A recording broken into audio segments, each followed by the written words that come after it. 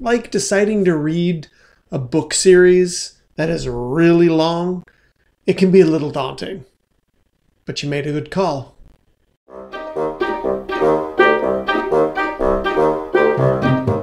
One of the most important things you need to remember when you're trying to pick a counselor is that most counselors are going to be able to work with you, but not all of them will necessarily work for you. I know, it's pretty annoying. Of course, there's a lot of different kinds of experts out there that can help. My bias, unsurprisingly, is that going for a licensed professional and certified counselor, LMFT, LPC, everything always starts with L if they're licensed, but it's good to double check and see what kind of licensure or certification they have.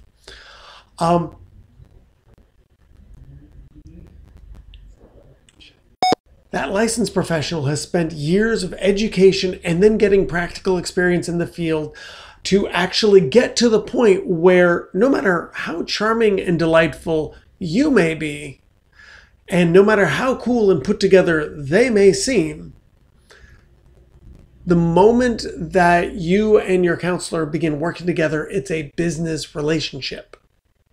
And that business is you. You know, ultimately, if you're feeling better by visiting a psychic, talking with a Reiki healer, receiving Kiatsu, or just chatting with your friends, awesome. You should do that. But there is something to be said for working with somebody who's been trained in different kinds of specific methodologies that are designed to help you and who is guaranteed not to share information with anybody else. So, finding one is relatively easy. It's the same way you found this video. You just go online. Search in your local area. Most counselors do prefer to actually work in person as opposed to remotely, but you do what you can. If you're okay with sharing the knowledge, ask any friends and family if they've seen somebody and who they can recommend to you. A good reference is a great way of increasing your likelihood that you're going to get somebody that works for you. Now, if you need something a little more specific than typing counselors near me in Google, Psychology Today is one of the greatest resources for finding a good therapist. You can type in your local area and they will give you lots of different options. Other options also include OpenPath, Being Seen, or BetterHelp for finding things and people that will be nearby you. But a lot of people tend to forget to contact their own insurance first. By talking to your insurance, you can usually just find a list with your insurance's website that will dictate all the counselors that are on what's called their panel. That is to say that they will pay for working with you. It's good to also note that most insurances really suck at taking people off of those lists. So make sure you confirm with whoever you are talking with that they take the insurance that you are bringing to them. Any decent counselor or agency is going to be able to listen to the issue that's facing you and be able to establish a quick consult with the counselor for you. This will probably be less than 20 minutes. That shouldn't cost you anything. If, on the other hand, they're insisting you have to set up a full appointment and you have to wait a few weeks to get in, well, depending how many options you have, put yourself on their list and ask them to call you ASAP or just walk away. If you're actually talking with your prospective counselor, they should be able to outline who they are, what their credentials are, how long they've been in business, how they propose to help you, and how much it's going to cost per session. This is important, especially if you have one of those insurances that kind of likes to jerk you around. You want to know what you're going to wind up paying. If you like them then, and you like the agency, you feel okay about it in general, do that full intake session.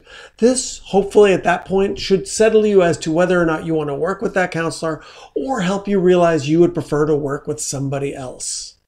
Now, as a side note, male or female counselors don't necessarily make as much of a difference as you may think. If you feel really strongly about it, follow your gut, but I wouldn't deny a potential option that you have just because they happen to be of a different gender. You will wind up reviewing your potential therapist the same way once you're in session. Okay, so now you're in session, but you realize you don't want to work with this particular counselor. That's okay. First, they should be able to provide you with a few references. Any decent therapist is going to understand that not everybody is a perfect fit, and they're not going to harbor hard feelings about it.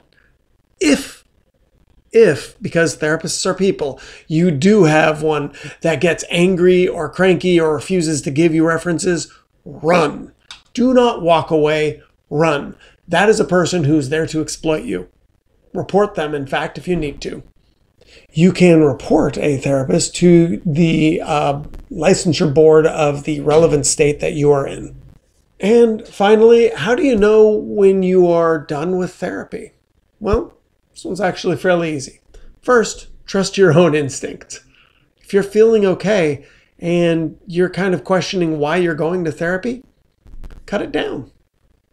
Remember, your counselor doesn't vanish when you leave. Go enjoy the results of your hard work.